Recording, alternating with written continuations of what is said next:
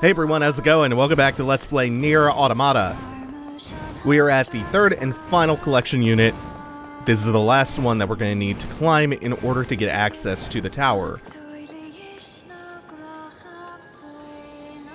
Hello. This is the Resource Recovery Unit. Now activating defense mode.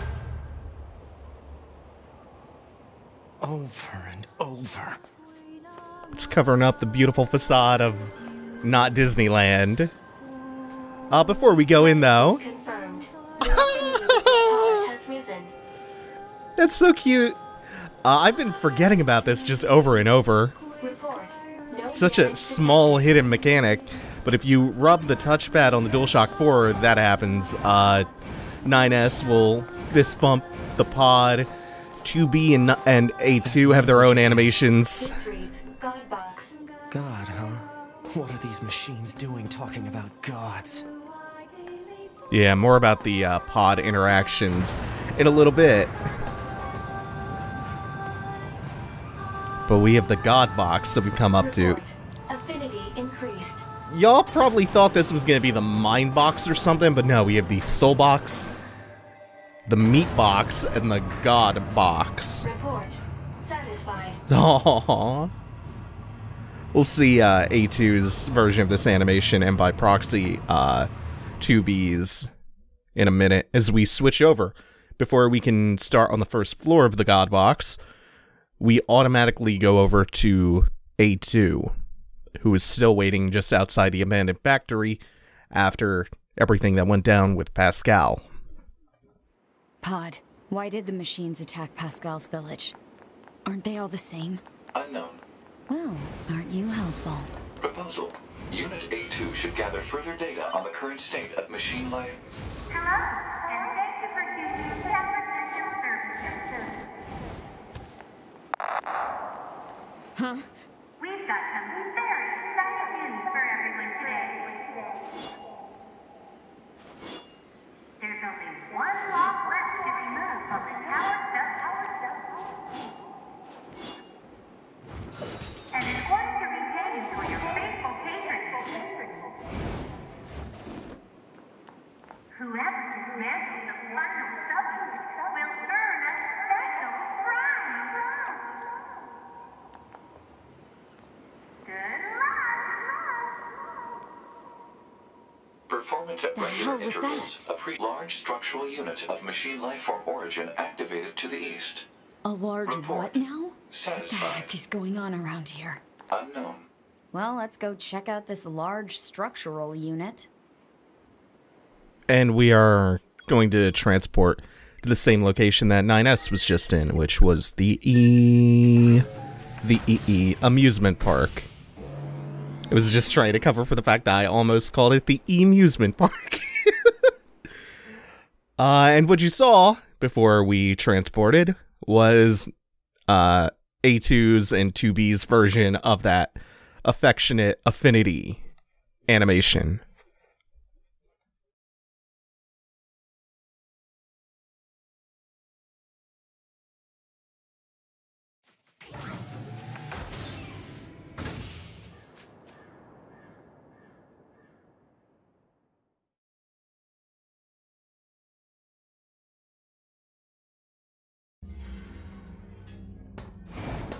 Alert.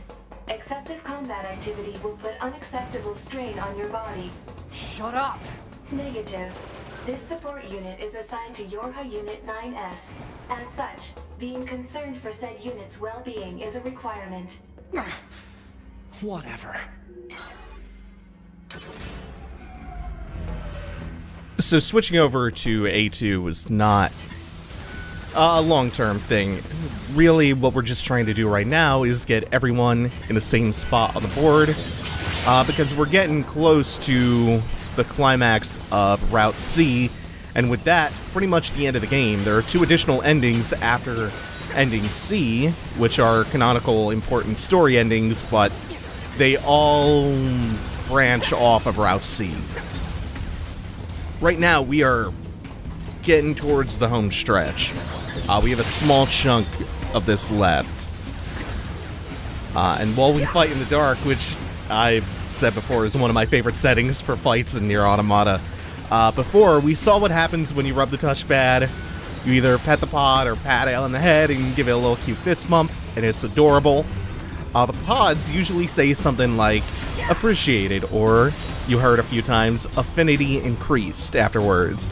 Affinity is a sort of hidden stat that doesn't actually do anything important, but if you max it out by repeatedly showing your pod affection, you will get a little line of dialogue from them.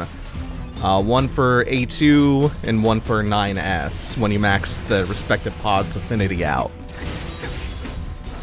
And it's usually something about them growing quite fond of you. It's just cute and adorable.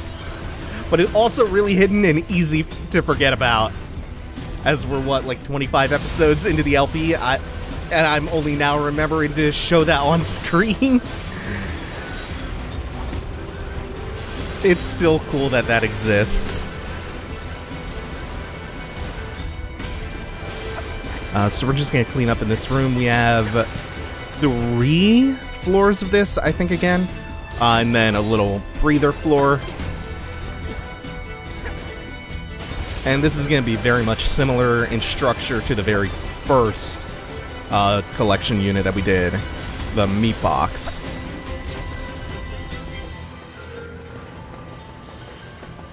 Oh, it's locking my camera onto the elevator coming down. And on the way up, why don't we raise that affinity?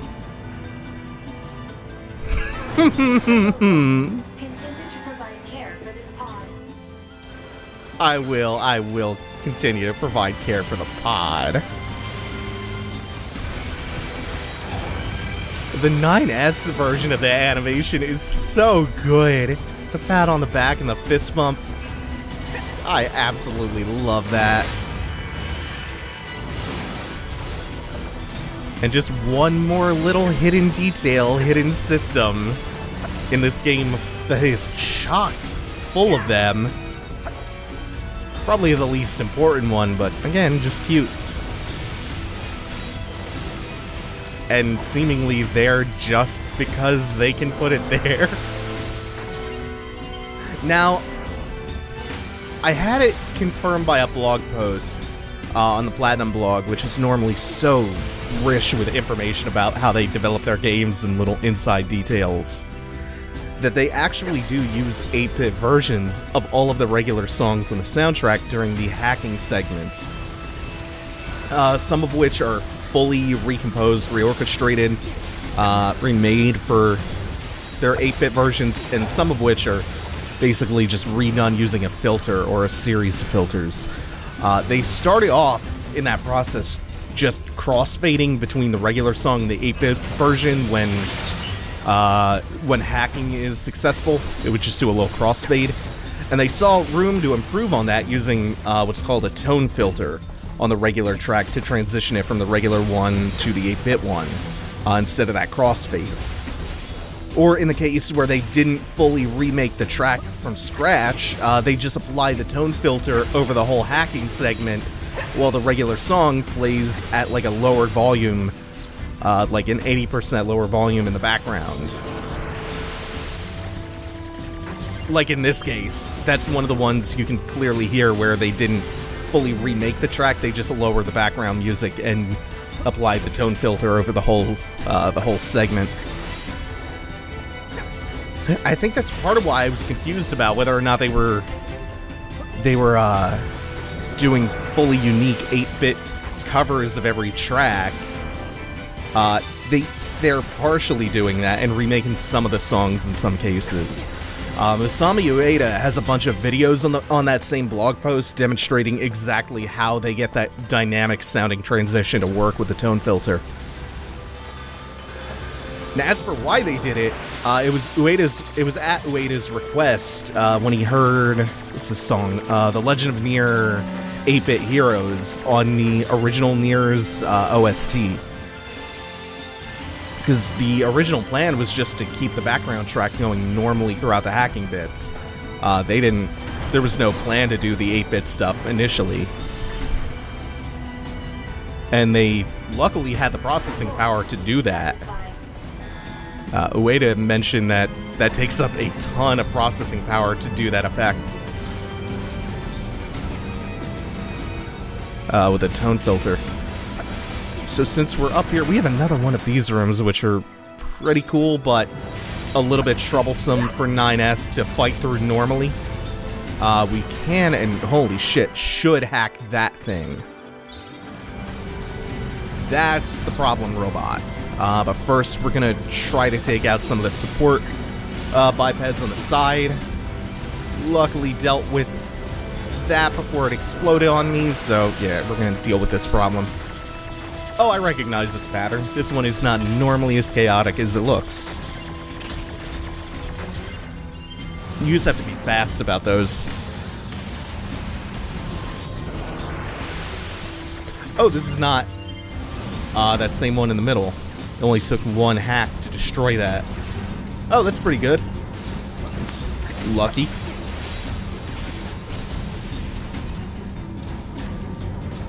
And then we can just clean up down below. This should kill the UFO and damage a couple of things nearby. No, I was expecting this one right in front of me to take a little bit of splash damage. Oh, well. We're starting to catch up in levels. Plus, these are weaker bipeds and UFOs, so 9S deals with them really efficiently, even with his slightly weaker melee attacks. So it's not necessarily more efficient to kill these all through hacking. And, oh, there is still one more. It's over... Oh, hi! Oh, it just spawned in. It's one of you again. These ones will definitely be more efficient to kill through hacking. Plus, just generally safer. And we're up to 47, which is still a little bit lower than the enemies we're fighting, but it's not like it was in the beginning of Route C. Oh, we have this one again, where we are completely overwhelmed and highly, highly outleveled.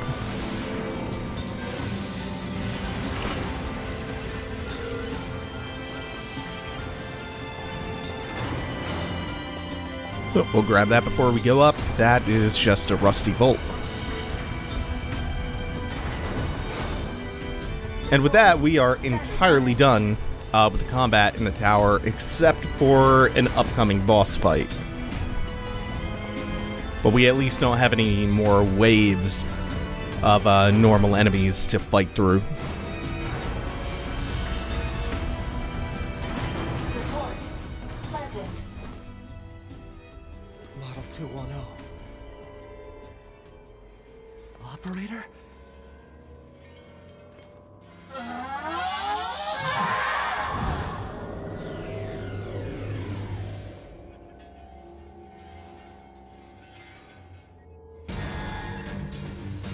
Oh no. So this operator model is... Affirmative. Operator 210. Yeah, this is the rogue logic virus infected Operator 2010, or 210 as I kept calling her. The one who was treating 9S like a child at the start of Route C, and who was rather cold to him up till then. Equipment transition during previous descent. Sent to front lines as Unit 21B. Recorded as missing in action 4 hours later. No. That's really important. Showing how designations can change. She went from an operator to a combat model, like 2B. 21O to 21B. She was part of the descent. The initial descent forces after 9S finished hacking all of the anti-air defenses. So she was one of the ones caught up in that logic virus pulse. The same one that got 2B and all of the other combat models. She was in that crowd of Yorha units. And then went MIA.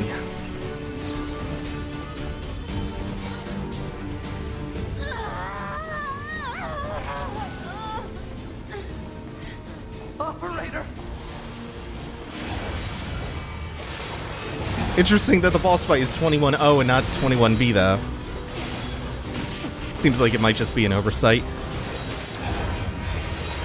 But I think the transition from Operator to 21B might partially account for her demeanor changing so drastically, with her treating 9S as a child. There's also, like, a little bit of dialogue. Locations specified. Please keep mission related. One affirmation. Supplies. Shit. It's glitch dialogue she's played for us before.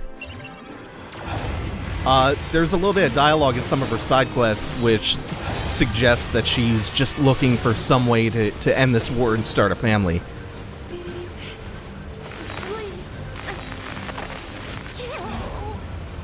And some more there.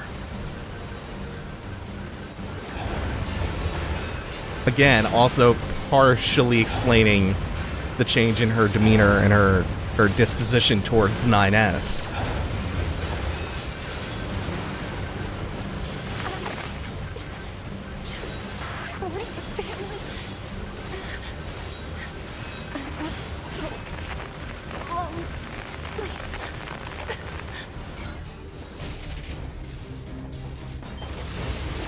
That might also be the motivation for her switching over to a combat model.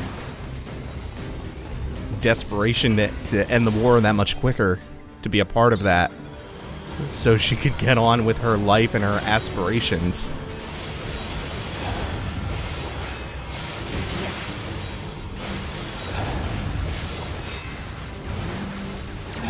I want it to be what 9S.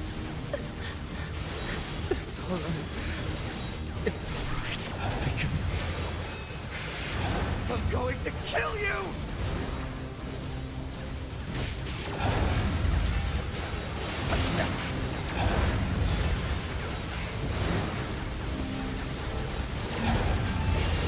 Just need to tire her out one more time. Get the last little chunk of damage in. Oh, she's not slowing down.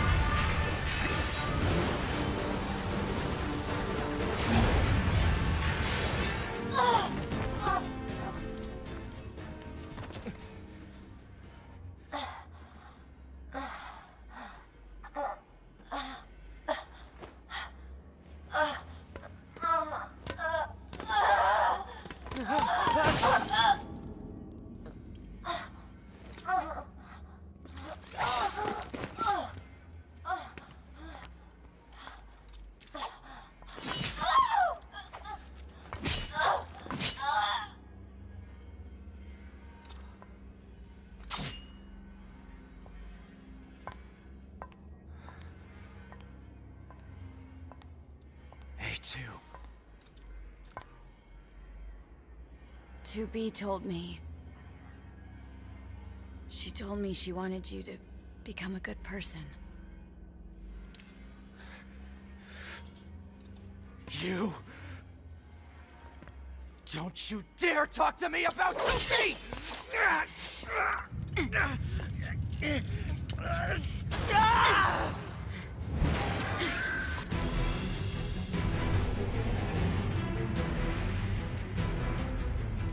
Where'd he go? Analysis. Yokai Unit 9S is still alive. Query. Why would Unit A2 be concerned with the status of Unit 9S after turning on your hub? Shut up!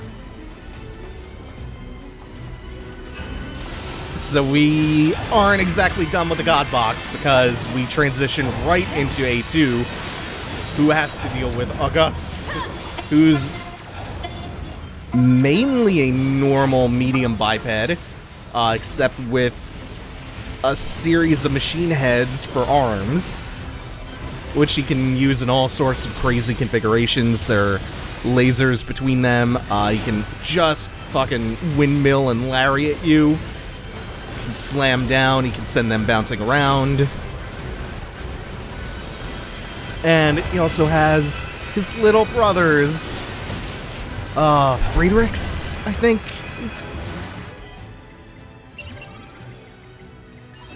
It's also melee attack up while we're doing this.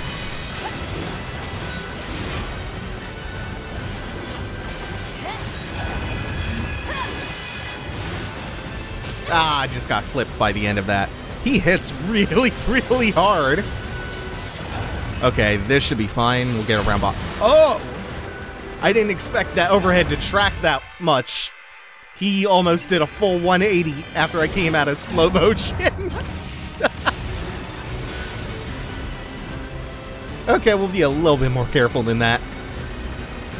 He's almost dead, though. Oh, and this attack gives a really good opening on the body. Notice that all the little brothers have buckets on their head, by the way.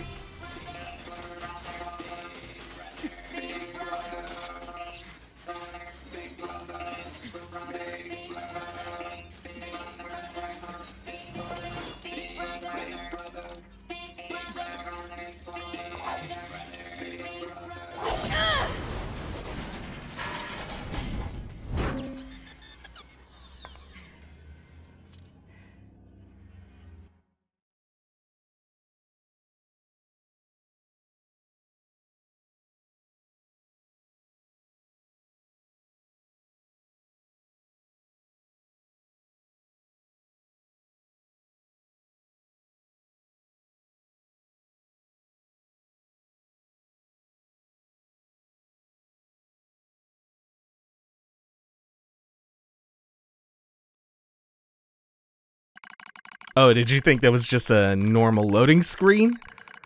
No, Yoko Taro's even playing with that convention now. This is not the way the pods normally converse, you'll notice. And 153 is even pointing that out. This protocol is not an interface intended for conversational use. This pod has a confidential transmission for pod 153.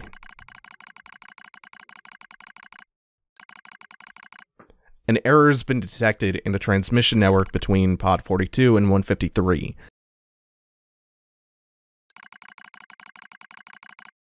Said error is fragmented data caused by deterioration of the transmission environment. It may be so, however, it may also not be so.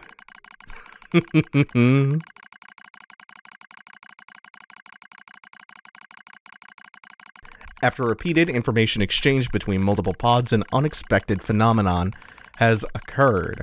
We pods have developed unusually protective feelings towards support targets 2B, A2, and 9S. Could this be our will? Unknown. The definition of will is unclear. Will is the question of whether pods are capable of their own self-determination.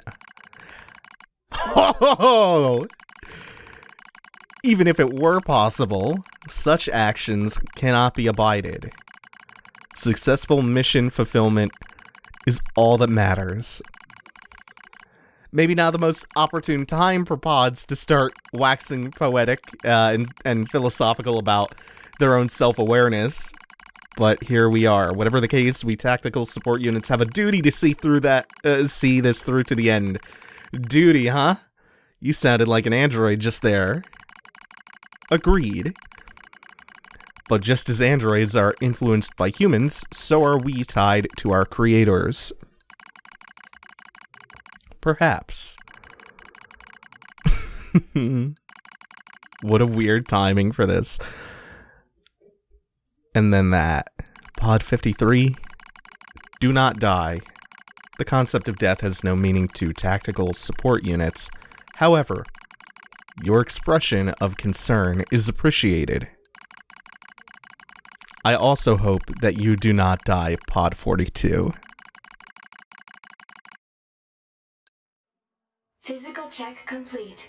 Memory check complete. Maintenance mode complete. Yorha Unit 9S. Activate.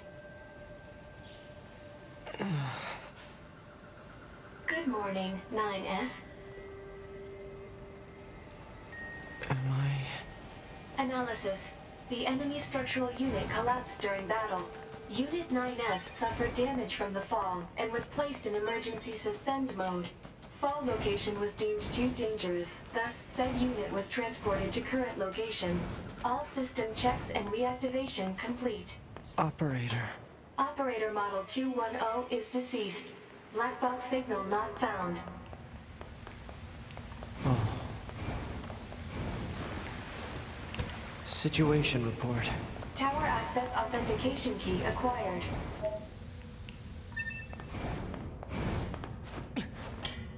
The required number of authentication keys have been acquired.